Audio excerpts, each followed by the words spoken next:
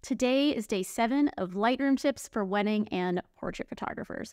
So we've been going through several how-tos within the develop module, and today we are landing on the HSL sliders.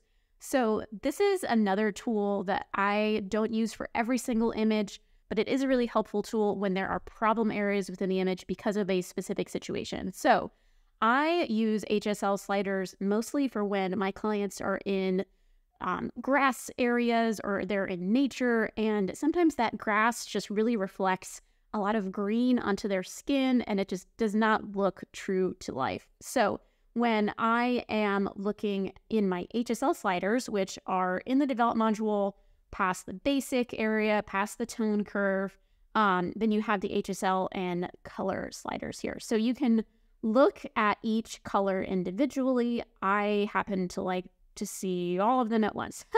That's just how I like to look at my HSL sliders. When I am trying to solve color cast on skin, I'm really looking at that orange and yellow area. So if I am noticing that it's super green on their skin when that just isn't how they naturally look, then I want to do the opposite of that. So I want to bring this orange down towards the red scale.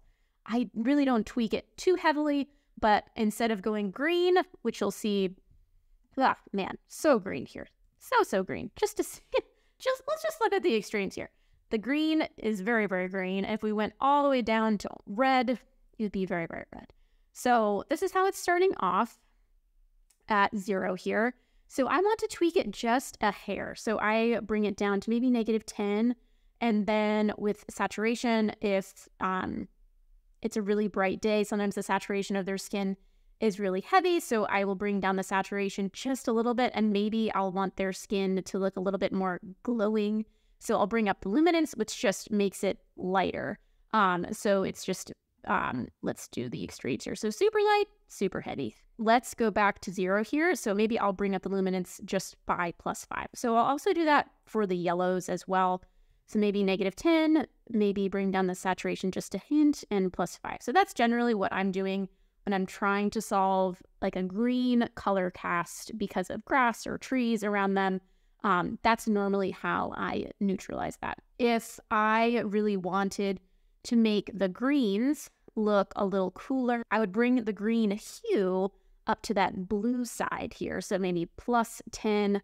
And then I really like to bring down saturation and bring up luminance. It seems to be a theme for me, but that's how I tweak things just so slightly when I am in a super grassy area. When I'm in a reception space, depending on uplighting and different lights that the DJ is using, sometimes I really need to work on the oranges. So you'll notice that the floors here are orange, so it's going to bring color cast onto their skin. I didn't really feel like it needed any tweaks done.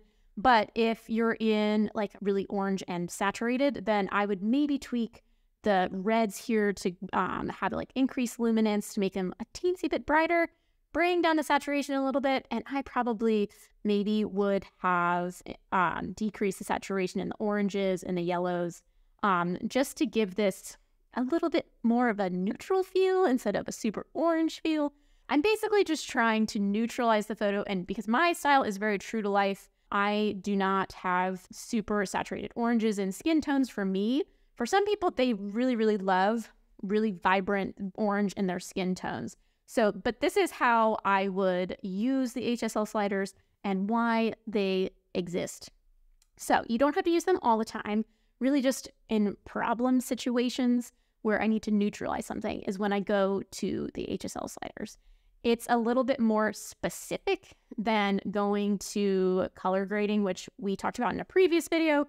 But HSL sliders really allow you to get into the nitty-gritty of the yellows. I really want the yellows to be brighter. I really want the greens to be cooler, but not necessarily like change the saturation or luminance. I just want them to be cooler. So HSL sliders give you a lot of control. And hopefully this will allow you to just really fix some problem areas when you're in tough situations.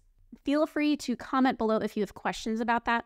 We are going to be touching on some really cool AI features that have been popping up in Lightroom in future videos. So subscribe below if you want to look at all those cool videos that are coming up in the pipeline and I would be so excited to see you there. Please let me know if you have any questions again. Otherwise, I will see you in the next video.